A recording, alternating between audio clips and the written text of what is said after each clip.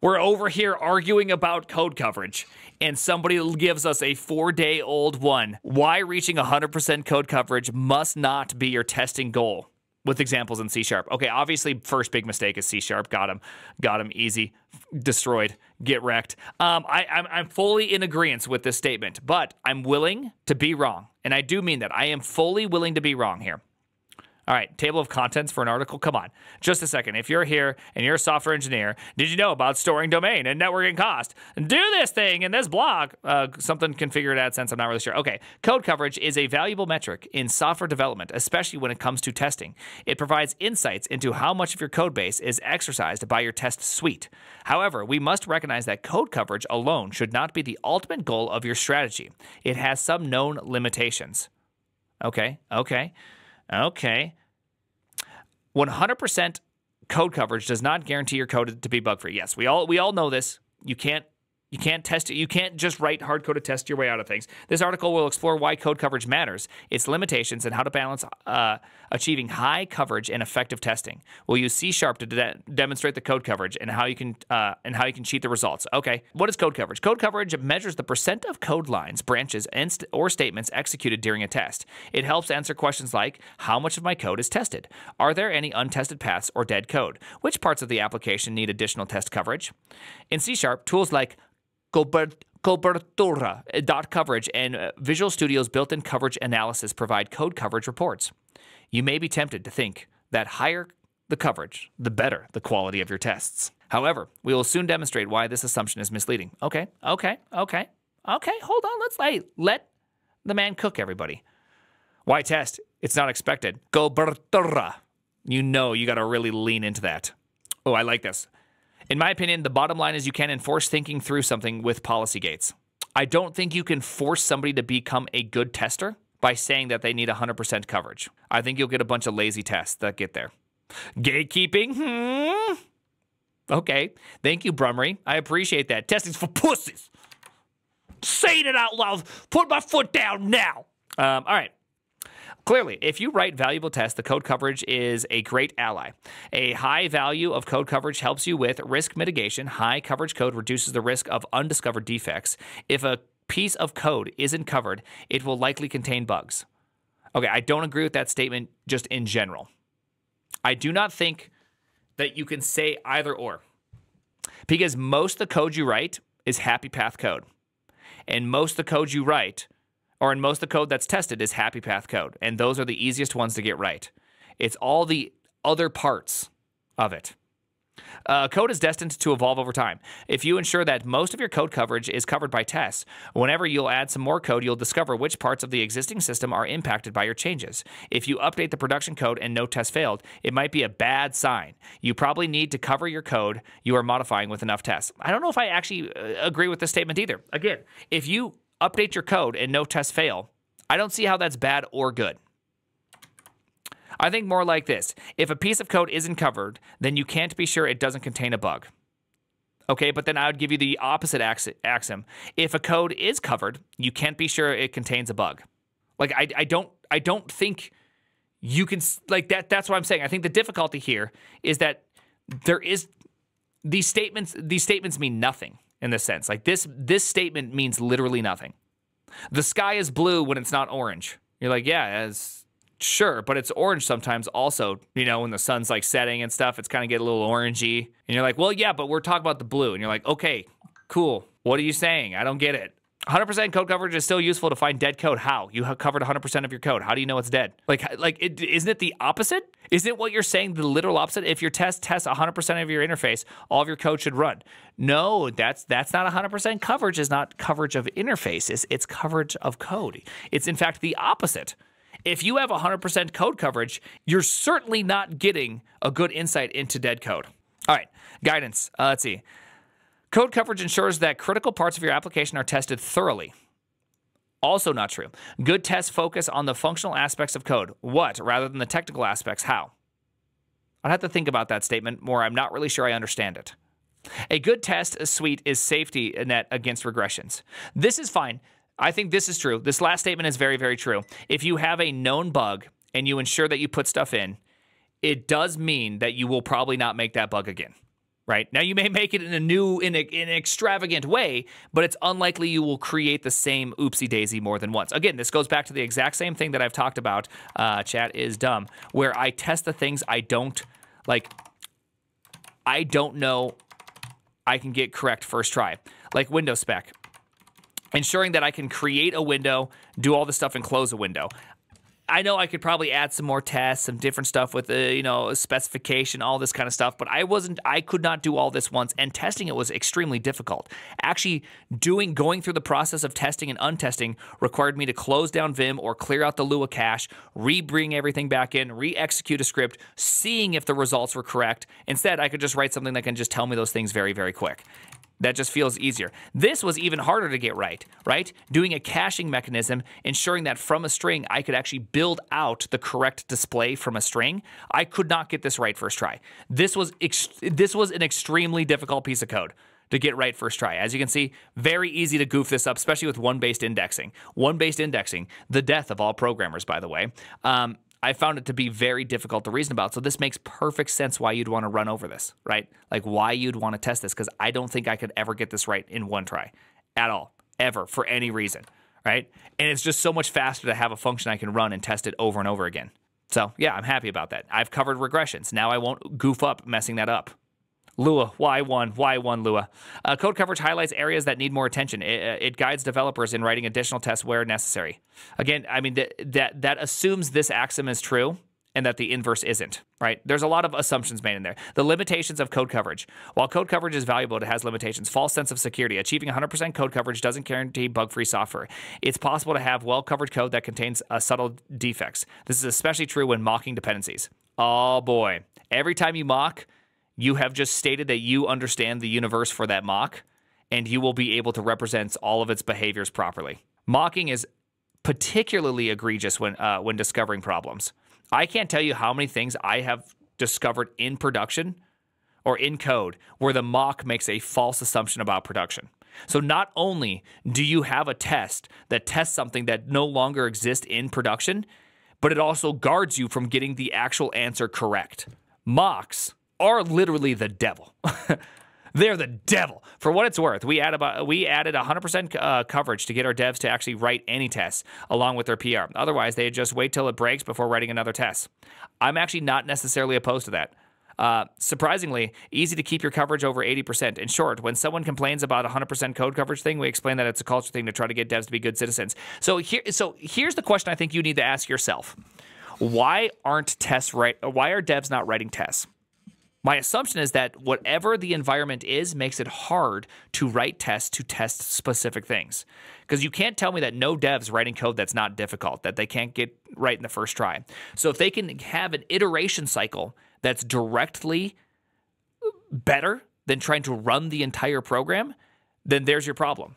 I mean, that's another reason why I write tests, is because guess what? It is 1,000 times easier testing this in a test than it is trying to test it while running it. And so whenever you get into this part where people aren't writing tests, I often think the environment to write tests is more difficult to test and run than the thing itself. Yeah, the env is often the problem. In reality, the reality is writing testable code is hard and most devs is new. This is also very, very true.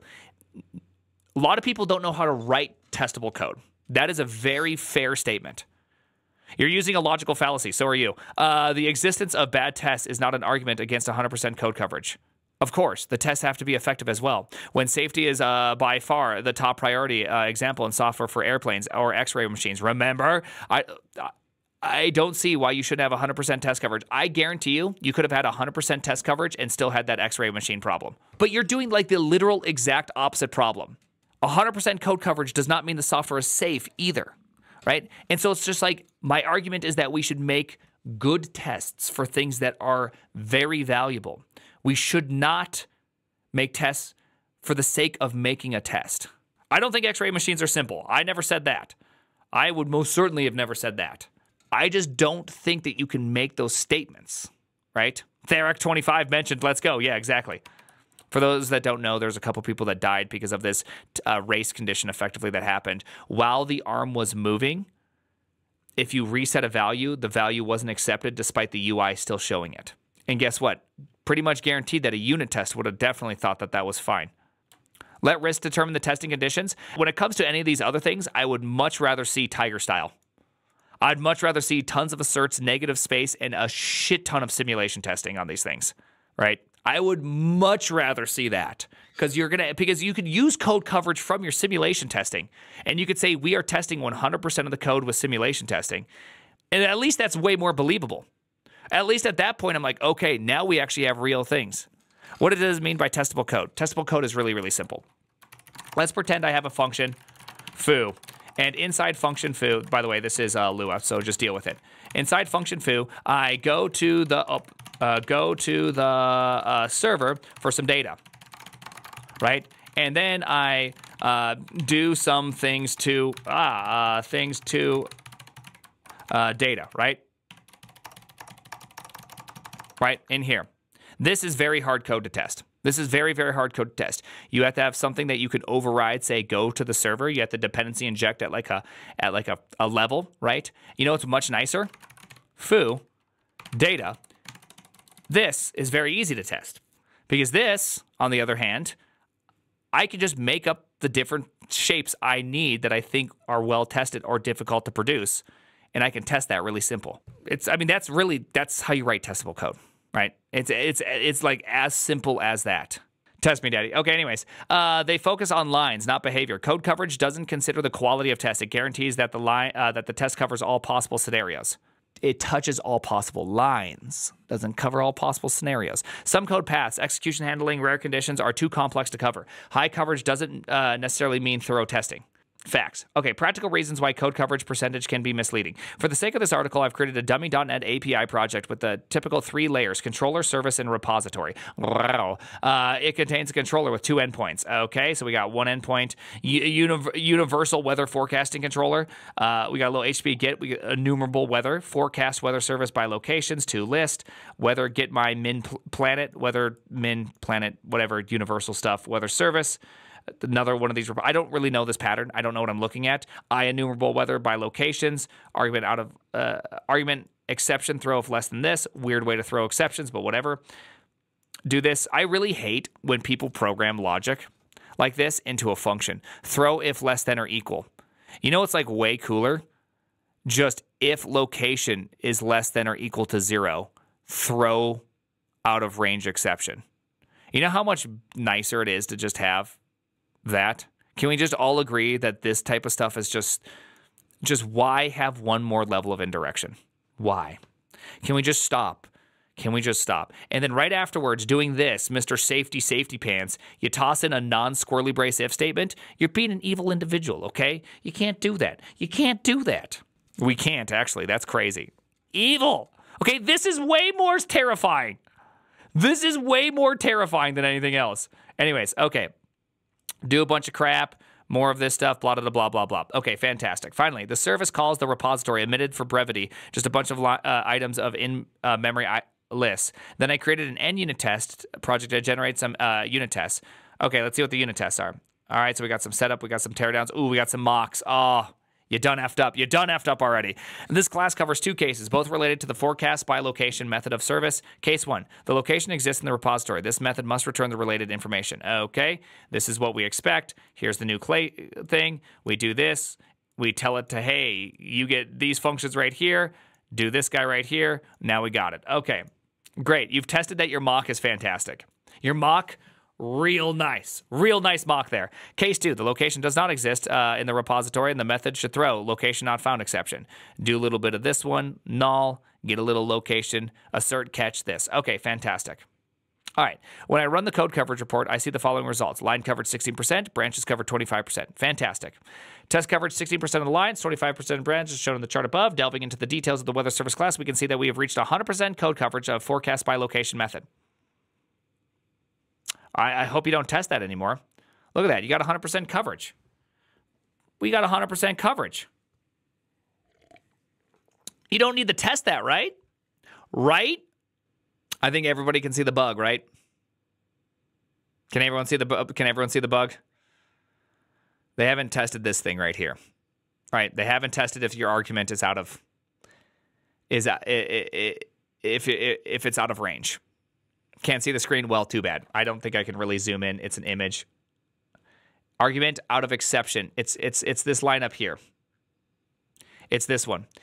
Every single time you run by this code, of course you run this line. Now, what you don't see is that underneath the hood, this function has not covered code.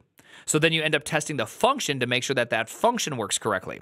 So you'll notice that you get 100% code coverage. You can test that this thing throws properly, and you test that this function works and gets 100% code coverage. But you actually haven't tested to see if this function throws when you hit there. You actually haven't tested the most important case of this function, which is the rare event.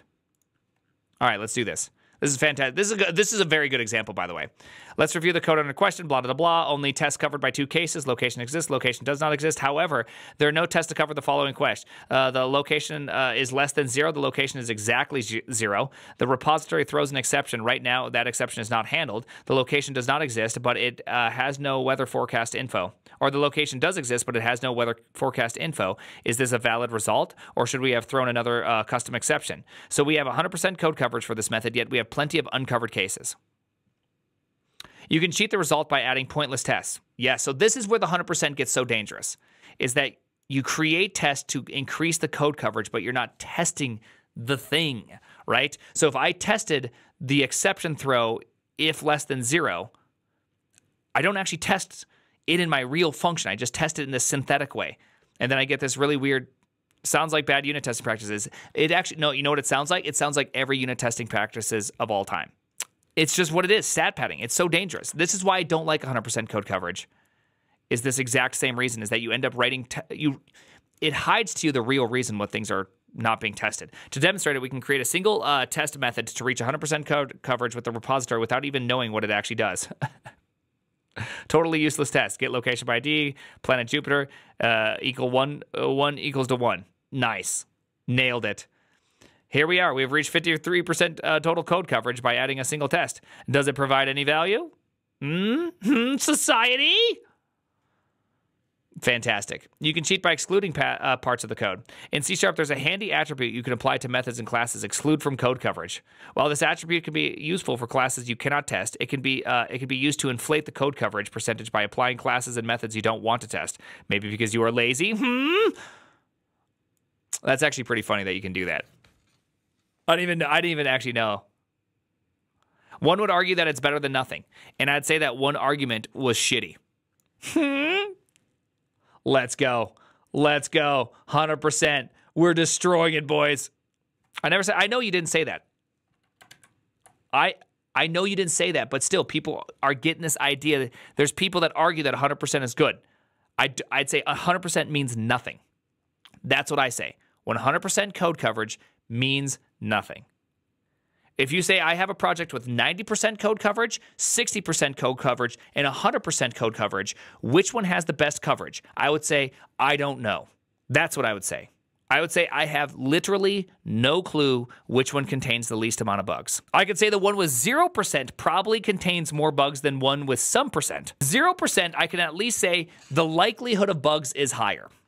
You haven't even run your happy paths. But everything else, I don't know. I think most stems from management, not devs. Well, there's risk factors too. Like people have talked about like medical equipment. Like what do you do with medical equipment? Do you do 100% test coverage? Probably. I honestly, I think for not getting sued, you probably do that. What's the correct percentage you do on medical equipment or self-driving cars? That's where things get really tricky. And I'm totally on that. I'm totally on that team where it's just like, what's the proper amount? I don't know. The problem is that I want good test coverage. As we saw, high code coverage is not enough. It's a good starting point, but it must not be the final goal. We can, indeed, focus our efforts in different areas. Testing quality, prioritize writing meaningful tests. Again, it's meaningless. I mean, for the average product, let's not talk about the specialty cases. I think the best way to have a well-running project is to have tests easier to write and run to test your project than to run your project itself. And I think as long as you can always have tests that drive any difficult feature, I think you'll have a better experience. That's the only way I think it can be done. Focus on edge cases, boundaries, values, all this. Yep, agree with that. Exploratory testing, manual testing complements automated testing. Ooh, yes. Exploratory testing uncovers issues that automated tests might miss. It's true. That's called production, by the way. Manual testing is called production and canaries, okay? You log and you find out why things change, okay? That's called production. Instead of just measuring coverage, consider mutation testing. Introduce artificial defects and check to see if the tests catch them. Negative space programming. Finally, my suggestion is to focus on integration tests rather than on unit tests. This testing strategy is called testing diamond. Yeah, that's where... Isn't it testing pyramid? I don't know about the diamond. I'm not sure about this whole diamond business. Anyways, this was actually really good. I loved the thing he showed, by the way. This was fantastic. I loved the example.